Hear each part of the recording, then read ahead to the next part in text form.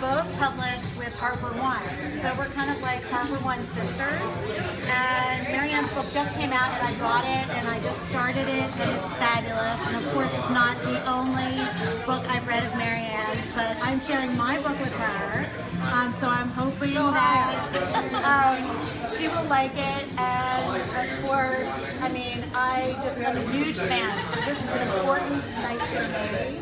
And just, it's very exciting. Two authors talking about books and getting the word out about ideas we feel are really important. This book is called Your Best Age Is Now. And I have a birthday on Friday. And my girlfriend and I, this is so the topic of our time, women particularly.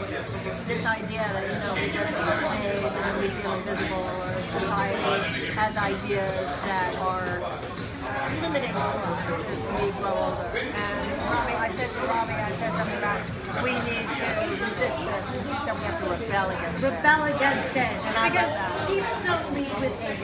They lead with essence. They lead with essence. It's not your age, it's your essence. And your beauty. You know, like that's God. That you'd say thank you to God. Right, exactly. So things only get better and the best is yet to come. And happy birthday! Thank you. Thank you. And just so excited to be here. So thank you. Girls supporting other girls. Yes, that's how we do it. I have a book. You out there. You have us. You have us. Live. Project, whatever. Until tomorrow. Good luck to you all.